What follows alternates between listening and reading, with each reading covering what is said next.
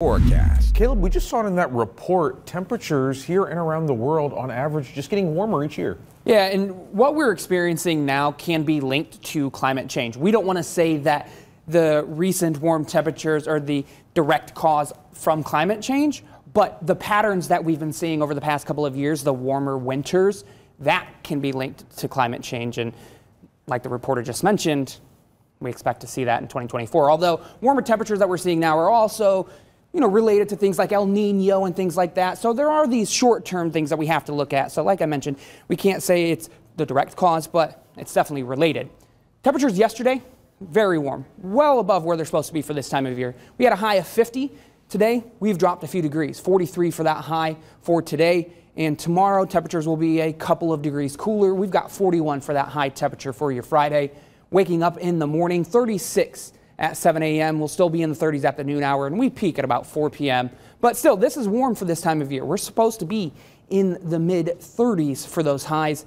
Saturday is going to be another warm day as well. 4 p.m., high temperatures in the low 40s across the region. But then we see those temperatures drop back down into the mid to upper 30s for your Sunday. So things are changing closer and closer to where they're supposed to be for this time of year. And at the time of the ball drop, well, temperature is going to be at about the freezing mark, 32 degrees, and we've got the chance for a few snow flurries at that time. But the rain showers that we're going to see tomorrow, relatively scattered, and on Sunday, those snow flurries, those are about it for the rain chances over the next 7 days. So we've just got a little bit left to go before we see drier conditions return. Here's what Future Track is showing as we get into the weekend. As you're waking up in the morning, 7 a.m., just a few very isolated rain showers, maybe a snow flurry, and a good chunk of the day is going to be dry. So do you need to take the umbrella with you during the day? No, not necessarily so. But once you're starting to head home from work, 5 p.m., you're starting to think about those evening plans. Maybe you're going out to dinner or whatever it is. You might want to take the umbrella at that time because we're going to see another round of rain push in, and that'll continue until late Friday night. The good news, like I mentioned, Saturday actually going to be dry. So if you want to get outside on Saturday, it's going to be a good time to do so. But here's that weather system that we're tracking for Sunday. 10 a.m., 11 a.m. This weather model is showing some rain showers and maybe a few snow flurries popping up. But I think most of Sunday morning is going to be dry. Really, I believe it's going to be into the afternoon and the evening we start to see the heart of that system move through. So by 5 o'clock, we're talking about maybe a few snow flurries here or there mixed in with some rain showers. And that trend continues into the evening and at the time of the ball drop. So if you plan to go out Sunday night, early Monday morning, you might be contending with a few snow flurries. I am not worried about accumulation here or much in the way of impacts in 21 country.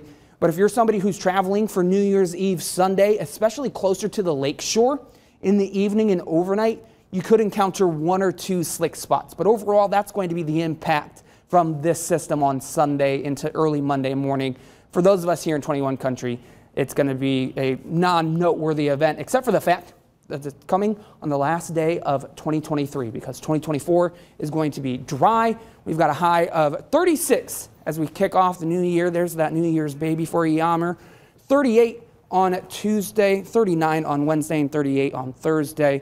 And we start 2024 on a dry note, and it does look like we're going to see a bit more sunshine for the start of 2024 than what we'll end with for 2023. Okay, Caleb, thank you.